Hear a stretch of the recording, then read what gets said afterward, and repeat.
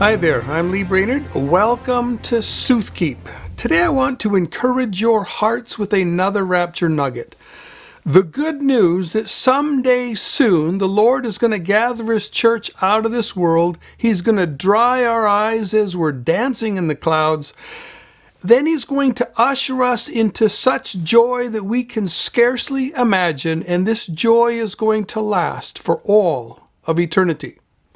Now, currently, we are in a battle. We are in the good fight of faith. We are fighting the battle of preaching the gospel. We are fighting the battle of standing for truth. We are fighting for the truth of the living God. Daily, we have to don the full armor of God, or we cannot even stand in this battle. And there's no escaping from this war, except by death or through the rapture. There's no discharge in the time of war, as the Bible says.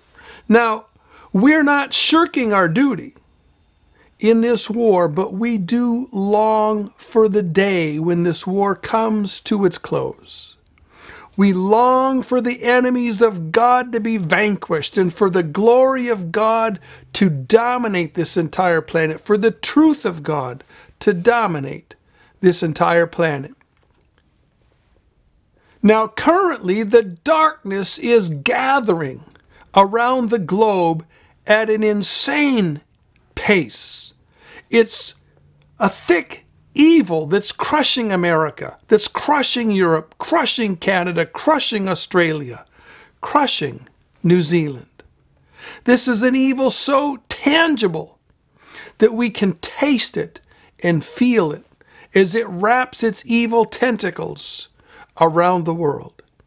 Now, the goal of this darkness is to crush all light, all truth in this world. The goal of this darkness is to crush every institution of God. It's to crush the Bible. It's to crush the testimony of Jesus, to crush the church.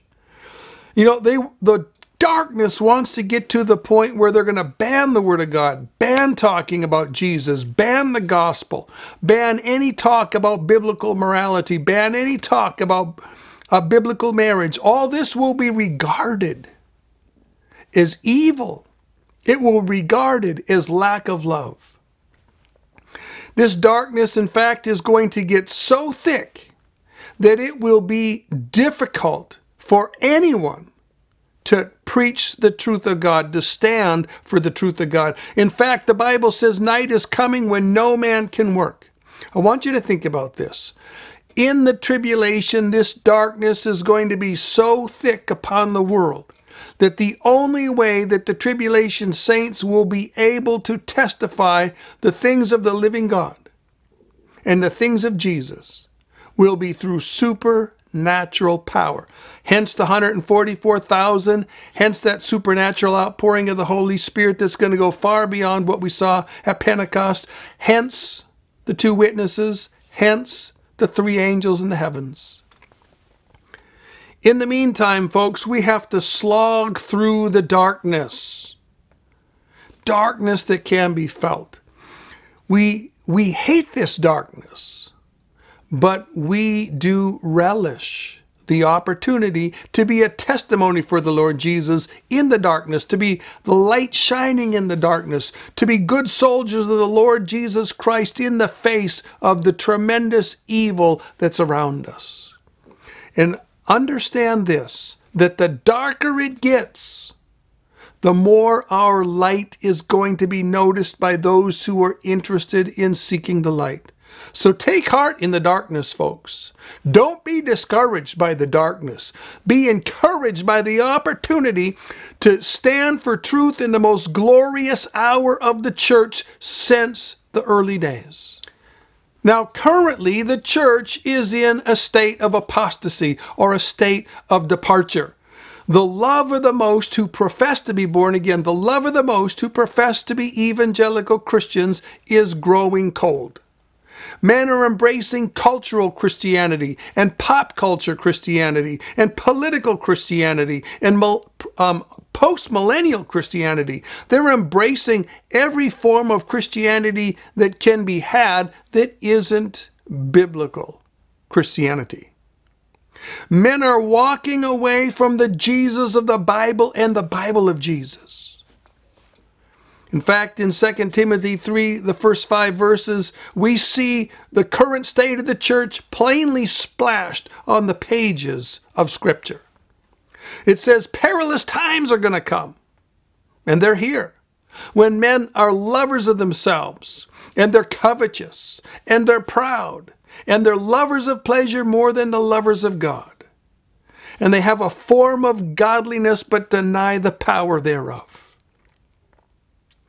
Oh, but blessed truth, folks. Morning is coming. I want you to think about that. We are in the darkness, but morning is coming.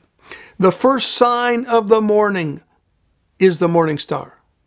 In the same way, the first sign of the day of the Lord is the rapture of the church. Indeed, Jesus presents his coming for the church as the morning star. The church's gathering out of this world is going to be the first warning sign to the world that the day of judgment is coming. It's a warning shot fired over the bow of the world. And when that rapture happens, the world is not going to know what hit. Tens of millions of people, maybe hundreds of millions of people around the world are going to be missing. And they're not going to want to believe the true explanation, which is that Jesus himself fulfilled the word of God and came down and took them. Hence, they're going to go down paths of craziness with New Age explanations and UFO alien invasion explanations. Anything but the truth. But joy unspeakable is coming, folks. Psalm 30 verse 5 tells us weeping endures for the night, but joy comes in the morning. Right now we're in the time of weeping. We're in the time of sorrow. We're in the time of tribulation. We are in the time of Christ's patience. We are in the time of the patience of Christ. But joy is going to come. It's going to come at the rapture. It's going to come at the dawn of the day of the Lord. And this joy is going to be with us for all of eternity. Isaiah 61:3 tells us that we are going to set aside the spirit of heaviness forever. And we are going to put on the garment of praise forever. We will never again have to fight the good fight of faith. You will never again have to force your tired, broken, weary, discouraged heart to give thanks in all things. You will never again lay your head on your pillow with your heart feeling as heavy as lead, wondering how you can make it through the night and the next day, how you can make it through another day. You will never again slog through the day feeling like your heart and legs are made of lead. You will never have to face a painful situation that you would rather not face. Some glorious day, you will be sitting around a campfire or a patio fire or a fireplace with your friends, and it is going to dawn on you that it has been 1,000,000 years since you were discouraged. Can you imagine the conversations, folks? Hey, Dick, do you remember what it was like to be discouraged? Hey, Jane, do you remember what it was like to have a broken heart? This is going to be amazing, folks. So be encouraged. Romans 13:12 tells us that the night is far spent and the day is at hand. The eternal day is at hand. This reminds me of the joy of watching a sunrise, except that this is the sunrise of the eternal day. We are going to enjoy physical sunsets on 1,000,000 planets in eternity. But we will never have the sun set on our dreams, our plans, our desires, our visions, our ambitions, our goals. Now, when we get into eternity, there's going to be a whole bunch of no mores. For instance, in Revelation 21:4, we read, no more tears, no more weeping, no more sorrow, and no more death. And once we take the analogy of this verse, the pattern of this verse, We see there's no more discouragement, no more disappointment, no tragedy, no broken hopes, no broken dreams. No more financial issues. There'll be no legal issues, no ethical or moral dilemmas. There'll be no more health issues. You'll never have any broken bones, no more pain, no broken bodies, no sickness, no illness, no diseases, no more doctors, no more physicians, no more surgeons, no more dentists, no more clinics, no more hospitals. There'll be no more broken relationships, no broken marriages, no broken friendships, no broken churches, no broken families, no broken towns, no broken communities, no broken countries. There'll be no corruption, no mold, no rust, no decay, no breakdown, no wearing out. Can you imagine what it's going to be like to build a cabin with your friends on a glorious mountain lake? And 1,000,000 years after you build that cabin, it's as pristine as the day you built it. Can you imagine painting a picture for a friend and giving it to your friend? And 1,000,000 years later, that picture's still hanging on their wall, and it's just as pristine as the day it was first painted. It's not faded, not chipped, not cracked.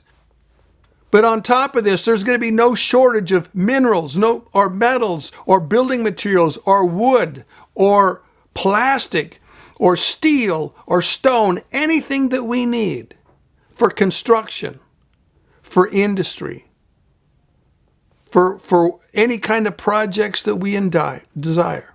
There'll be no more wars, no more disputes, no feuds. The swords are going to be beaten into plowshares. And I love the thought that there's going to be no more battles, folks.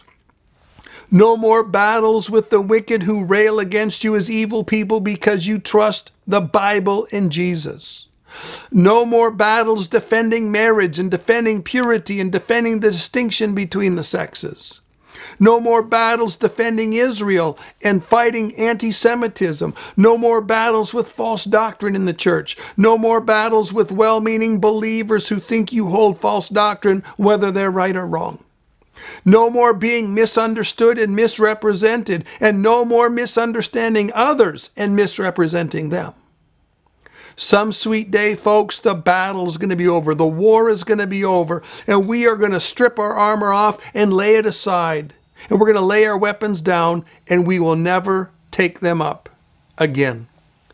But now this blessed day also has a bunch of blessed forevermores. We're going to enjoy the presence of the Father and the Son and the Holy Spirit for all of eternity. We're going to be the Father's children. Jesus is going to be our brother, and the Holy Spirit is going to dwell in us for all of eternity. We're going to enjoy an eternal inheritance as the children of God, as the heirs of God, and co-heirs with Christ Jesus. We're going to enjoy an infinite utopia with infinite time, infinite energy, infinite resources, and infinite opportunity. It is going to be impossible for you to not be fulfilled in eternity. We're going to enjoy eternal sunshine and smiles. We're going to enjoy eternal joy and happiness and fulfillment and peace that passes all understanding. We are going to have eternal positive energy and eternal passion and eternal laughter. We are going to enjoy eternal prospects and plans and goals. Can you imagine making a list of 100 plans or 100 goals and ticking them off one after another throughout eternity?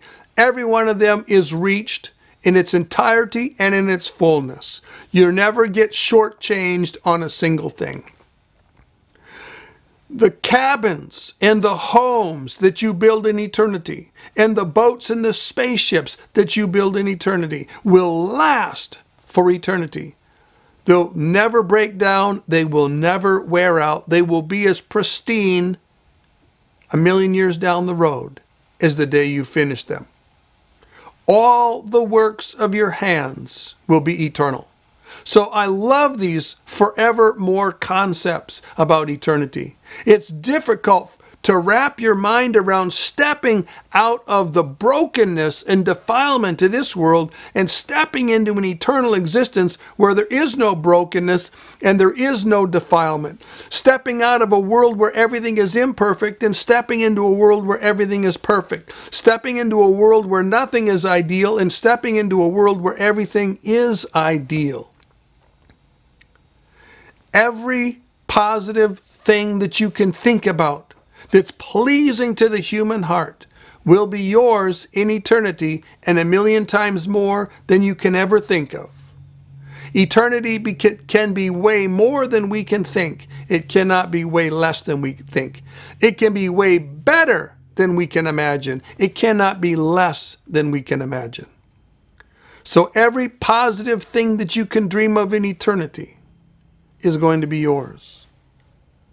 Eyes wide open, brain engaged, heart on fire. We'll see you next time.